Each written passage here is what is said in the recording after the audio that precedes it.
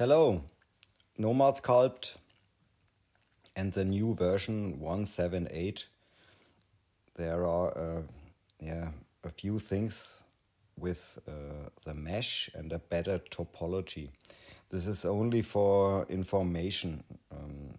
So here in Nomad Sculpt, this is a tube, and such things here in the version before, this was not possible.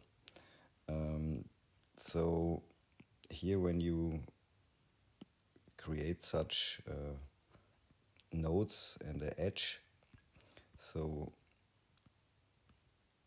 you get a clean mesh with such a low division here. So this is now possible to create such things. And the next thing here is I use now the lathe tool, and here when I draw a straight line and when I edit now the nodes, you can change here the divisions.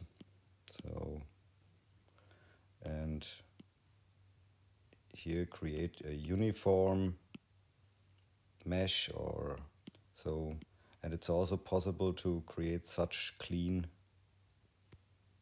topology.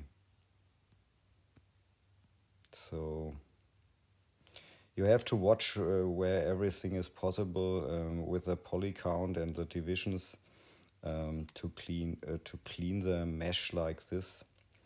And yeah, it's very nice. That's it. That's all.